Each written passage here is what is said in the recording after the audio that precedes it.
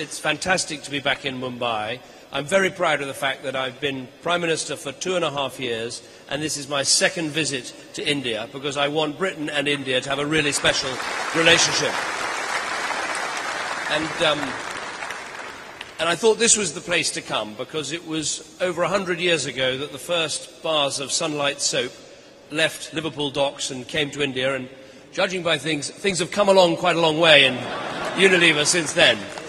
And I brought with me the biggest ever business delegation to leave Britain's shores, and I'm really proud to be bringing them here to meet with Indian businesses and to link up our countries.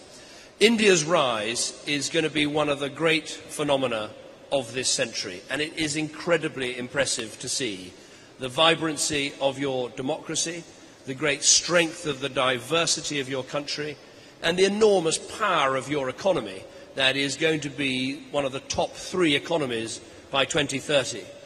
And that's why I'm here. Britain wants to be your partner of choice. We think there are huge ties, obviously, of history and language and culture and business, but we think we've only just started on the sort of partnership that we could build. Yes, it's a partnership about business, but as my delegation today proves, it should go way beyond business. I brought some of Britain's biggest and best companies here to India, but I've also brought the Premier League, I've brought some of our top universities, the British Museum. We want to tie up in so many different ways with your culture, your companies, your businesses, and of course your people. And I think that's an important point. The business relationship is already strong. Britain is the biggest European investor into India. India puts half of its investment in Europe into my country in Britain. So we have that relationship, but we should build on it. And as I said, this is a relationship about the future, not the past. We are very excited by the fact that you're planning 40 million more university places, and we want to help you provide them.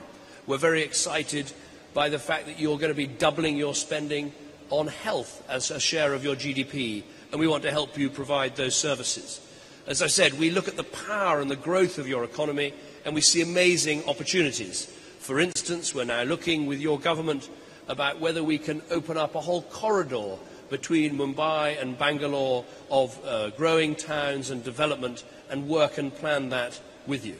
But as well as these business relationships and these cultural relationships, I think the relationships between our countries can go even further than that. You are the largest democracy in the world. We're one of the oldest democracies in the world. You have incredible diversity of different religions living in your country. Britain is the same.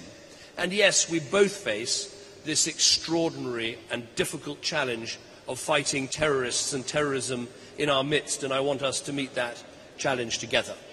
We have over 1.5 million people of Indian origin living in the United Kingdom, and that strengthens the ties. And I'm very proud that I brought British Indian businesses back here to India. I have British Indian parliamentarians from all parties as part of my delegation to show the ties between our countries.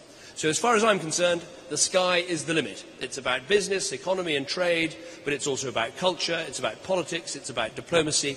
India is going to be one of the leading nations in this century, and we want to be your partners, and that's why I'm here today.